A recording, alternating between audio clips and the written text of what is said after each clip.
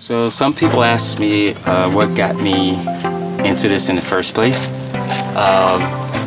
One major thing was to be able to have a project that I can do with my son. I have a 13-year-old son, and we built this out together. It's our first time using major tools, doing anything like that. So we both learned at the same time and had a good time doing it. Took us about 2 months, which is really fast. Another reason for doing this is to create a smaller footprint. I wanted to show my son there's alternative ways to living other than having just a lot of stuff and a lot of space when it's not necessary. So by doing this, you leave a smaller carbon footprint. Welcome, this is Nomadic Soul Traveller, and we're going to do a small tour today. And this is my van. It's a 2017 Promaster 2500 with a 158-inch wheelbase. Started out as an empty cargo van, and I decided to convert it into a camper van slash home slash class B van. Some of the mods that I started with was this bush guard. Some people call it a bull guard, but this will get me through those off-road, off-grid areas that I could drive through. So let's take a look inside.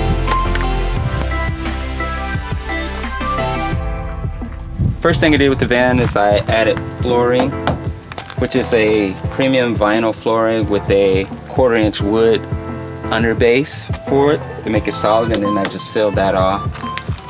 But I have what we use called Reflectix, and it's the outer layer that creates a 1-inch gap for heat barrier. Inside of that, up against the metal wall, is denim. It's a denim insulation made out of ground up denim jeans, so it's a cotton base. It keeps the moisture out, it absorbs the heat along with this Reflectix as a heat shield. As well as built a platform bed in the back. I have a bench that was created, which also has storage inside. And most of the stuff that's in here has been repurposed. So it's either stuff that was given to me or stuff I put together to create what you see today. Alright, so this is the living area, and starting down below here I have my Nomadic fridge and freezer. It does freezing as well as refrigerator, so I can make one side frozen side for things like ice cream and ice and so have you. This is also using the solar for power. Everything in the living quarters is covered by the solar panels that are up top. I have 2 6-liter water containers. One is for gray water, which is the water that drains out of the sink, and one is fresh water, so when I use the hand pump, that's the fresh water. That water is actually drinking water, so I use it as well for drinking as well as washing things. It's where most people ask, where do you use the restroom if you have to? It's basically a cassette toilet. I can take it out, take it to any restroom and dump it, or any public park restroom and dump that. But this is for emergencies only. I get asked, do you do number 1 or number 2 in the van?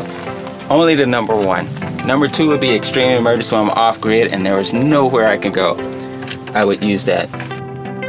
Not getting any younger, so might as well have some adventure in your life.